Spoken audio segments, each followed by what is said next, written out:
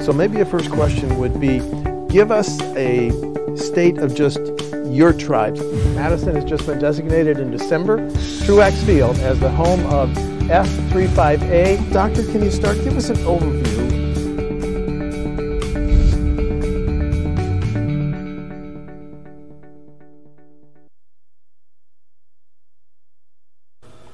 Democratic Representative Debra Kolste of Janesville has decided that 4 terms in the State Assembly representing the 44th District is enough. So I'm very grateful. WisconsinEye thanks you for that exit interview. You're so welcome. Thank you for wanting to do it. Well, 8 years. High points, low points, frustrations?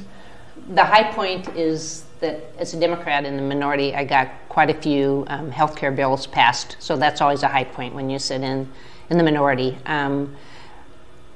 My experience, I love to learn, so I think this building has given me more opportunities to learn so much, and actually that's the part I'm going to miss the most.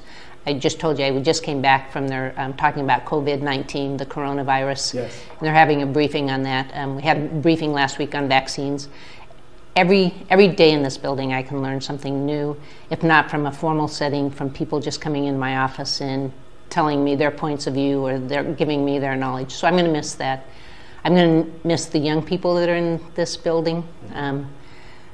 It is a fascinating place to work. I enjoy the spirit they bring and the knowledge they bring and the youth they bring. So I'm going to miss the young people that work around here, and I'm going to miss the majority of my colleagues.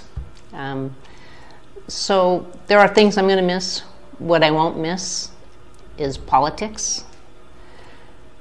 Okay, but are you saying that when you ran, you underestimated the amount of raw partisan politics in this building? Were you a little bit naive?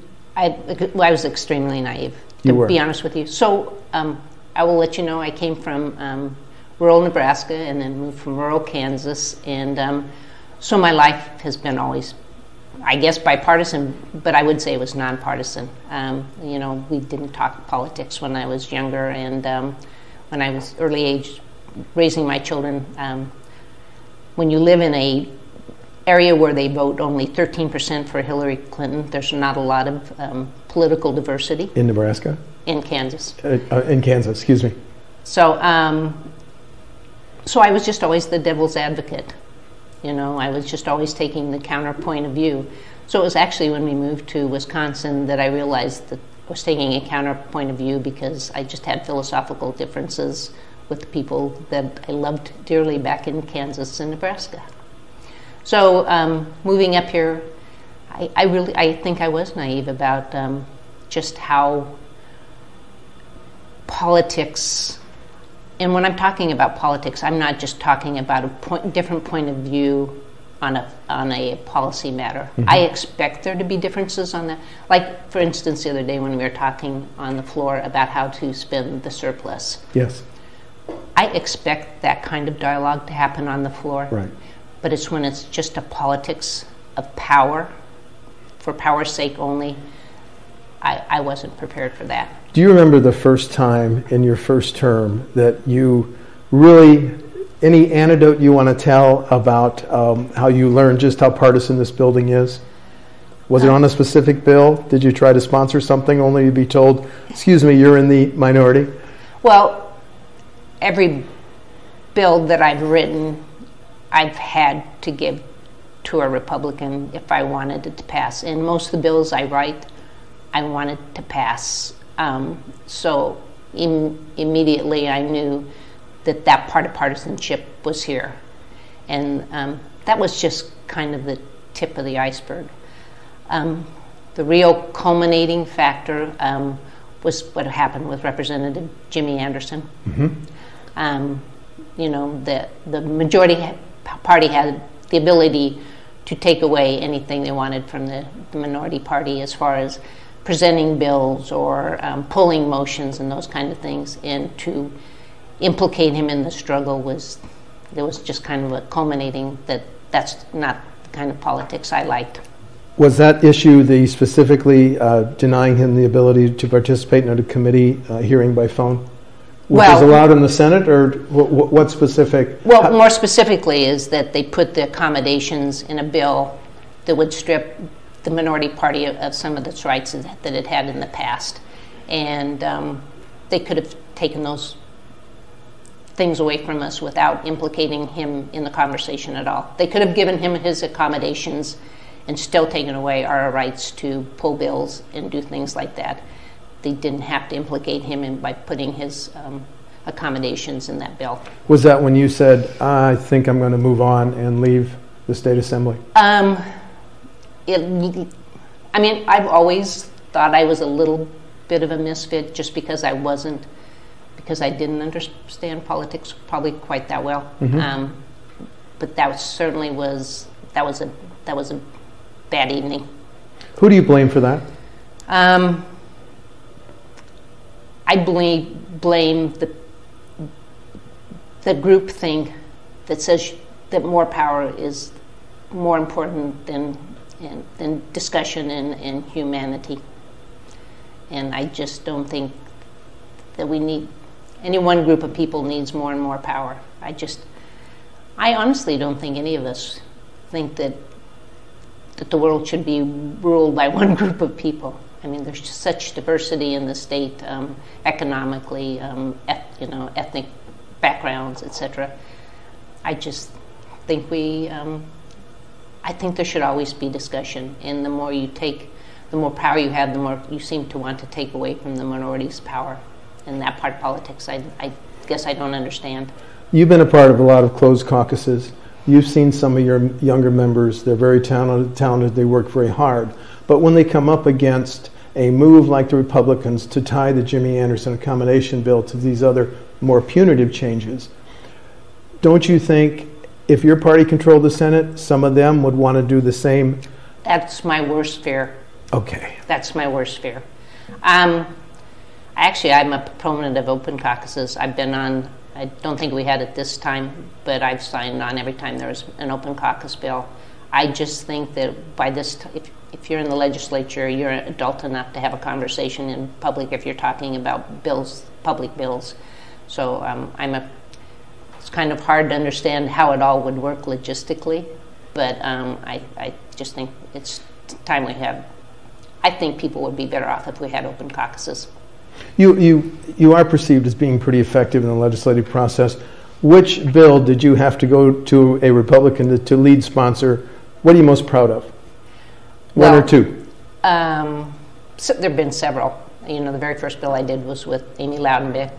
We also did the telehealth bill together. I wrote a bill about the PDMP and making sure that physicians are notified if opiates are being abused, right. Prescription opiates were being abused.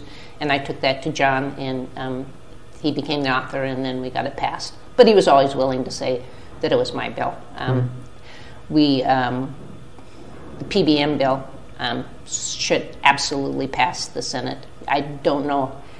There's a lot of negotiation to make sure that it passed, and I'm thinking we have either 100 or 102 co-sponsors, which is a super majority in both houses. Right. So who are you negotiating with?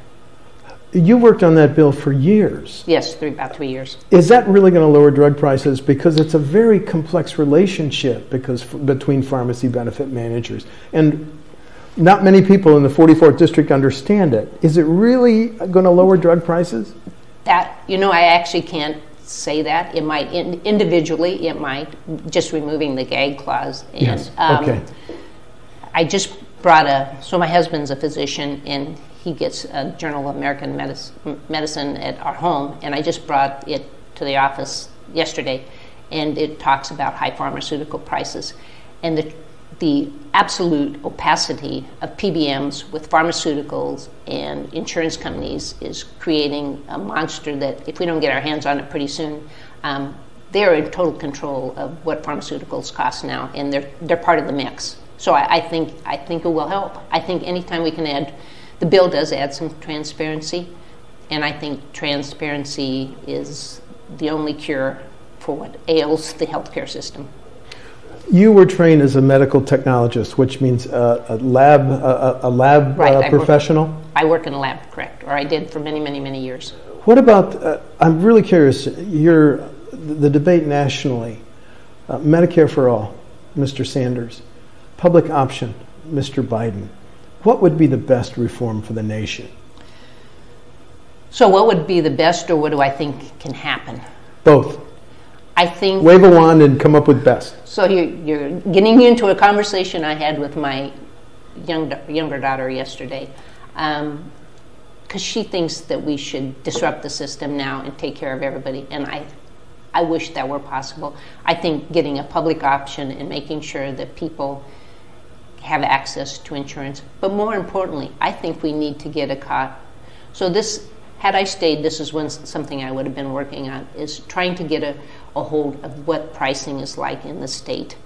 I think there are some states that are trying to hold a kind of a pricing cap, or at least looking at where the pricing is coming from versus costs, because we have no idea what costs are, because it's such a confusing conglomeration of people with their fingers in this. All I know is that medicine is always very adept at finding a new way to make more money, and that's where I put PBMs in. They're just another mechanism. They're the fastest growing part of medicine. So I just think we need transparency, but we need to be able to get people into the ability to, at least the ability to see a doctor.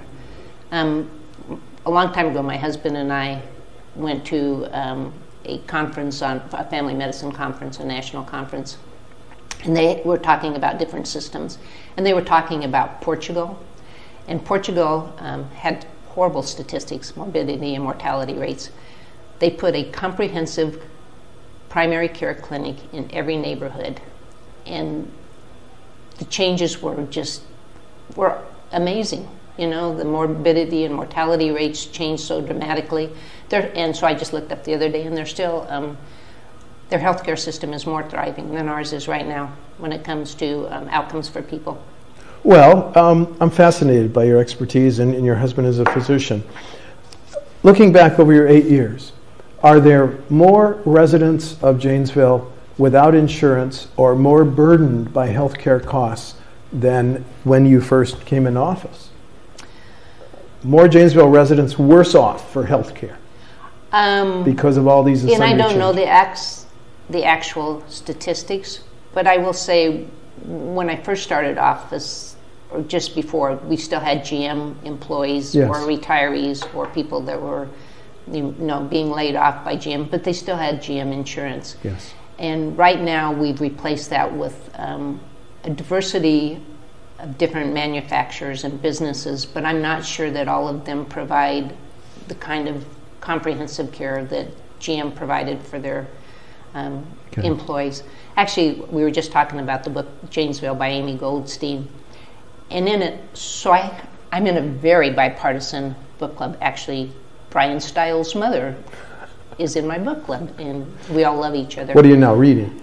The Book Woman for Troublesome Creek. Okay. And it is it's a good story. It's a good storyteller. But anyway, in Amy Goldstein's book, we had a discussion at my book club because we read it, and everybody thinks that Janesville is doing better now than during the height of the recession, which is true. But when you look at our poverty statistics through the school district, that doesn't hold up. So I think that we have more people employed because our unemployment is low, but we're replacing better paying jobs with more menial, lower paying jobs. And so I think that's probably reflected in the ability of people to see physicians. I do know that more people probably do have some sort of insurance because I've also been involved with HealthNet, and I know that some of their clientele has changed, and the dental part of the HealthNet is becoming way more active. But I think people probably now have more insurance, but probably with higher deductibles and copays. I'm just fascinated by the issue of health care, which you have some amount of expertise in. I'm also fascinated because during the 8 years that you've been in the Assembly, nationally, we have seen a decline in life expectancy because of so-called deaths of despair. drug abuse, drug addiction, suicide, and alcoholism that damages livers, which kills people. What's your thoughts on why America has experienced these deaths of despair that have shortened life expectancies for many Americans? Well, part of it was after recession, there was just the hangover from lack of financial security, etc. We just seem to be more polarized, and I don't know. It is tragic. I mean, I said on almost anything that happens with healthcare, I seem to be on the panel. So I said on you were on the suicide prevention, right, and the Alzheimer's task force, yes. And I sat on the substance abuse committee, and I've been very involved in the opiate bills.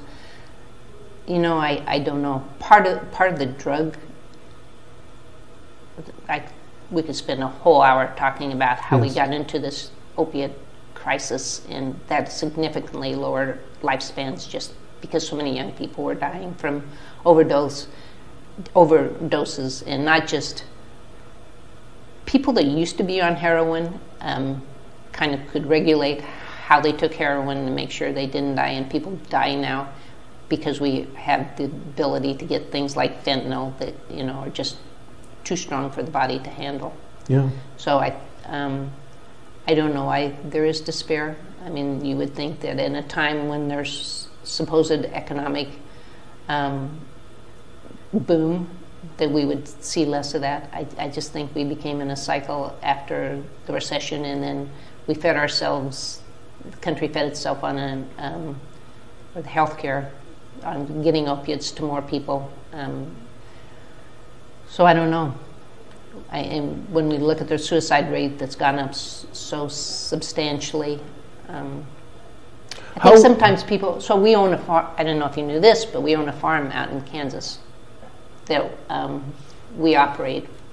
And for farmers, I absolutely understand there's just no power to control what the pricing of commodities are going to be. Yes. I mean, you have to be ever vigilant, and one day you're thinking, I should be selling my corn pretty soon, and then the next day it's we have that tariff and the bottom falls out of the market. So does the political process in this capital, how well does it respond to some of these healthcare issues? Does it get it? So I sat on a panel a couple of days ago for the La Follette School on public policy, and it was on healthcare. And somebody said, how do we get the attention of the legislature? And I think sometimes it has to reach a critical mass that it affects more people in the legislature. And then I think they see the importance of it more. And maybe that's the way all things Have you work. seen more interest in healthcare issues over the 8 years you've been in the Assembly? I mean, I'm so involved in it. It's true. I like to think that people are following along, but I think it's my own great interest in all things health. How bad is the achievement gap in Janesville schools, Deb? I think right now that all of Janesville schools are struggling a little bit because the poverty rate has gone up so significantly in all the schools. So we have a couple schools. It's still a pretty small community. So we have a couple schools that have higher poverty in the achievement gap. I think the biggest achievement gap is just because of poverty.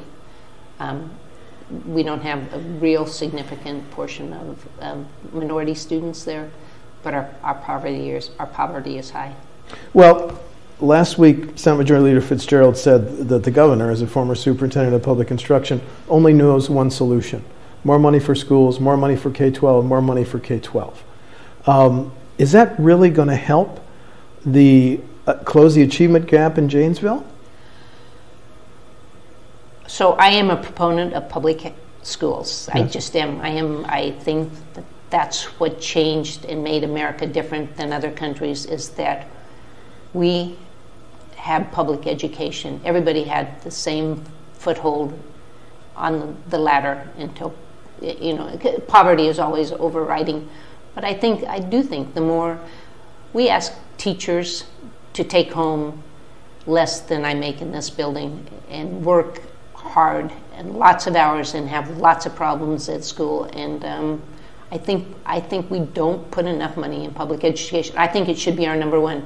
So when we were pardon me, when we were having that argument the other day on the floor, or that discussion I should say, yes, on the floor about how do we spend the surplus, in another bill we were also looking at, should we incarcerate more people to the tune of about $1 billion?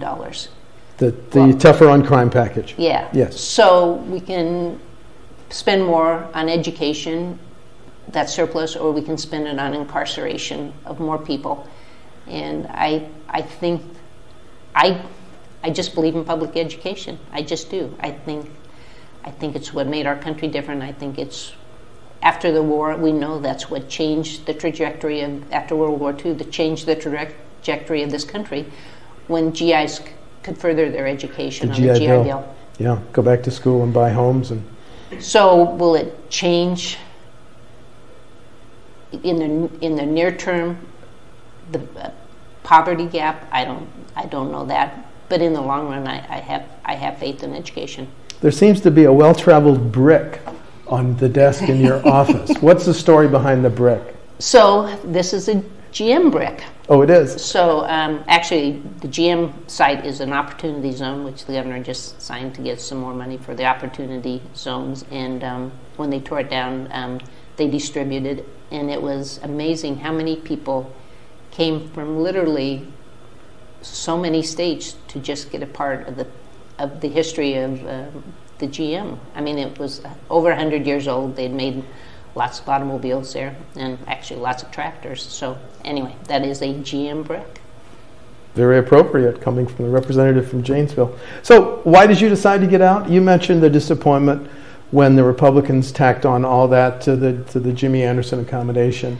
And because I have 3 grandchildren, I'm not probably going to get to the 9 that you have, but the 3 grandchildren I have, I would like to spend more time with them. They're 3 and just turned 6, and they're adorable. And I have a mother that out in western Nebraska that her caretaker, the person that yes, makes sure she has her medications, is my sister. And my sister's been ill for a while, and I need to get out there. My husband was out there 4 times to my 1, and I understand. It's time to get out there. So when your 6-year-old grandchild says, "Grammy, what do you do in this beautiful building?" What's the short answer? What's the elevator? Well, she already knows the answer. I chit-chat. No, I think she knows that I come here and talk to people, because that's what I say I do. And that talking to people is my education, and hopefully it kind of informs what I do when I write bills. And obviously my background has informed that a great deal. So yesterday was Super Tuesday. Who do you support as a Democratic nominee? Well, we had a big discussion in the car with my teacher daughter, and I'm not going to say, because I will say something very political right now. Okay. I want somebody who will beat the current president. That implies that the current president has, and his policies have taken a toll on America. Can you elaborate?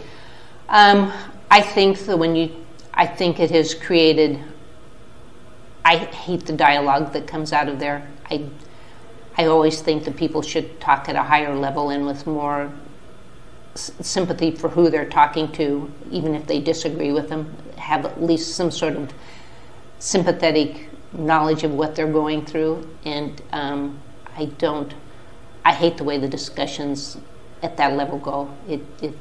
I don't believe anybody thinks that that's the way a good society acts. What's your greatest fear if President Trump is reelected? What does America look like in 2024 as he would end a second term? I don't know. I just think we keep going down this road of greater animosity, and I don't know. I just think that we don't talk politely to one another. I hope that when I've been in this building, that I've been polite with my people on the other side of the aisle. And I think I have actually, when I gave my going away speech, I was very heartened to see that we stopped the process and everybody came across to say thank you and give me a hug. So, especially Joe Sanfilippo, and I would be remiss if I didn't say I had really, really enjoyed working on the health committee. And Joe and I had a really good working relationship, and I will miss that a lot. Working relationship, but you had more than a few disagreements, correct? Oh, absolutely. On policy. Absolutely. And but I think he feels the same way, that the discourse is good. Just don't make it personal and cranky. So a few years from now, one of your grandchildren says, I think I might like to run for the assembly. What's your advice, Grandma? My advice would be live in your community first. Yeah. I mean, I knew, somebody asked me one time if I wanted to run for the Senate, and I go, oh, I know Janesville, I like Janesville, I want to represent Janesville. Just know your community. It's, I like living in Janesville. I like being on the school board. Just know your community and have sympathy for whoever you're talking with to some degree. If you don't know their side of the story, you'll just become more strident in your views. So, is the fact that Republicans are likely to control the assembly in the next session a factor in why you're retiring? I don't think so, because I haven't known anything else. Okay. The Jimmy factor, I don't know how much it would have played in. It was just one of the most disappointing moments in the building, but I'm not sure that it was the defining moment of departure. As you said, there's a COVID-19 briefing going on, and when we end, you may go back to it. I will be. How severe of a threat does it pose to Wisconsin residents? I think the biggest concern is that we don't know. The fact that the R naught or the RO factor, how effective it is that it seems to be climbing. At first they thought it was 2, and now it's almost up to 4. And that's the death rate. Yes. No, that's the rate at which it is multiplies? Transmitted. Right. Thanks for the correction. So the influenza is like 1.3. So one person with flu, maybe 1 to 1.3 people. Multiply. Yeah, the multiply. And that number's going up. And also the concern that how virulent it is, how the morbidity, the mortality rate seems to be concerning. And right now we don't have enough test kits to make sure that we're catching people so they're not going out and spreading it. But the good news is most people, just like if they have the flu or anything else, just get better. The concern is for the people that are more frail. So I think the big concern now is we just don't know. So, and I assume that's what they're saying. If there is, and don't be panicky, but be cautious, and make sure you always use good hygiene. So you're leaving what's elbow bumps and we better stuff. not shake hands. We better elbow out. You're leaving a district that's been considered safe for Democrats. You're well aware of the 5 or 6 or 9 districts that are very competitive. There's a lot of money that's going to be spent in districts that are competitive. If you could wave a wand, how would you get the large amounts of money out of politics? If I could wave a wand, I would do away with gerrymander. Okay. I think that is I think money is a big threat, but I also think that the fact that they can spend a lot of money in just a few districts is because we have a gerrymander. I do not understand that at all. Our good friend Tim Cullen has been so active on working on that. The fact that we only have a few districts that are competitive should be concerning. The fact that Democrats had almost 250,000 votes in the last election, but we're still in the minority, 63 to 36. I think that's concerning.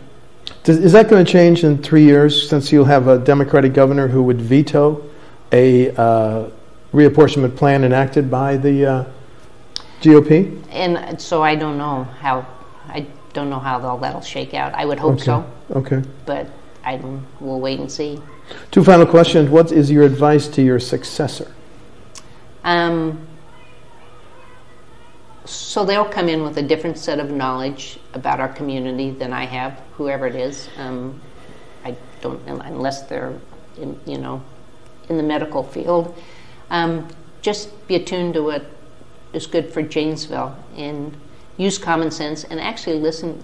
Again, I say this: listen to everybody that comes in, even if you think you know better and disagree with them vehemently. There is something to be learned from everybody. How would you advise them to work with a potential Republican majority again? They'll work with them. As you mentioned, I've had quite a few bills passed because I'm willing to work with them, but I thought I'm willing to do that and just not go around making political statements, because I think it's important to work on policy in this building. Then final question, are you really done with politics? Are we going to see your name in connection with anything? I wouldn't ever say never. I don't know that I would run for a partisan office again. If I do, it'll be something in my community.